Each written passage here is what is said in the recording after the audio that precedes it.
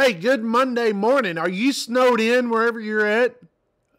Are you? Well, guess what?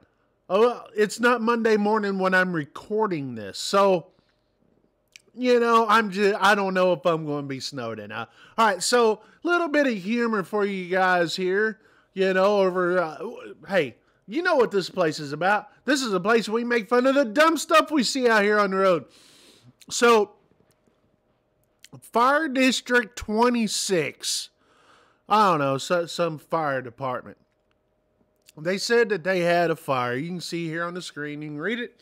I'll kind of read it if you're not paying attention or if it's too small. If you can't read it on your screen, let me read it here for you. A friendly reminder not to park in front of the engine bays. That's, at a fire department, in case someone didn't know. Last night, the company was requested by Hometown Fire to assist on a commercial fire. Okay. As crews arrived at the station, we found a 53-foot semi truck, as a trailer, but has 50, parked in front, blocking all three bays. So this driver says, hey, here's a fire department. Must be a safe haven. By God, they could go drop off babies, unwanted babies at fire department. And maybe I could drop myself off there too. So he goes over there and parks.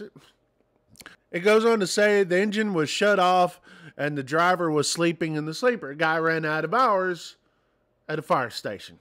He had 30 seconds to move on his own, or he would have been moved by our front bumper. Now, listen, God bless you, fire department guys. Hey, here's a drink to you. Here's a little sip. But I don't know, but I just don't think a fire truck is going to be able to move a semi without, getting damaged. I'm just saying. I think that wouldn't have not worked. But we catch your drift. You were going to forcibly move it. We realize this post likely won't make it to his phone, but a friendly reminder for the rest of the public, don't park in front of the emergency service bays doors for any reason. Feel free to share. Listen, I don't know how stupid you can be. I just don't know. Here's a picture of the truck. Let me move it up here. I don't know how stupid you're going to be and park in front of a truck and go to sleep. Hey, I'm out of hours. That's not a safe haven, folks. Dude, and this is what I'm sitting here thinking, and you guys who probably sit here and think what I'm thinking. He's probably like, no savi, or darka darka, or... So I said, don't know no daggum English. All right? They just got a hole in the daggum floor like we are dick struggling. All right?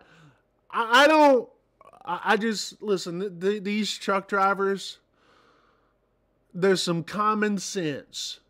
And I hope you guys that watch this channel, I hope you guys have the common sense. I think you do. If you weren't here watching this video, then you're probably not the problem. Share this video to any freaking company in the Chicagoland area. I'm just saying, just start there and just start sending my whole channel. So don't be on Bonehead Truckers. They'll probably say, send the Russian mafia off of you.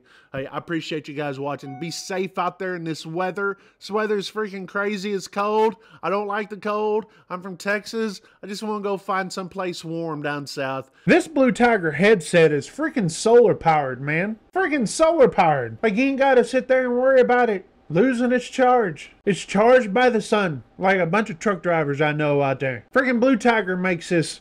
If you want one of these, go check them out. I got a link down there in the description below. Save 10% off. Man, I tell you what, redneck like me don't know what to do being all solar powered. Ain't got no cord. Blue Tiger solar powered. It's the world's first solar powered headset. I guarantee you this is a game changer.